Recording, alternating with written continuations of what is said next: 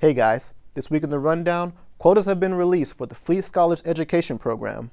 It's the beginning of National Prevention Week for substance abuse and mental health, and we have 6 apps for staying mission ready.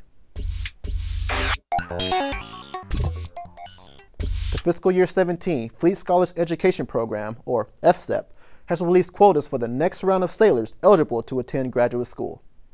FSEP gives unrestricted line officers and information warfare community officers the opportunity to attend a graduate school of their choice for up to 24 months.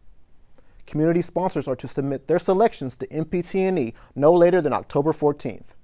Read our story on Navy.mil to get the full number of available quotas, or check out NAVADMIN 108/16 on NPC. In this month's LifeLink newsletter, the Substance Abuse and Mental Health Administration, or SAMHSA, announced the start of their National Prevention Week from May 16th to the 21st. Each day, SAMHSA will highlight a new topic aimed at bettering sailors. May 16th will focus on the prevention of tobacco use, and May 17th is the prevention of underage drinking and alcohol misuse. Check out SAMHSA's website at www.samhsa.gov for the list of things being covered this week. Also in this month's LifeLink newsletter are 6 apps sailors can use to stay mission ready.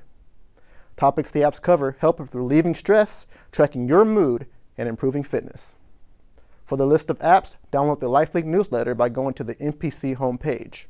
Under the Support and Service tab, click 21st Century Sailor, then Suicide Prevention.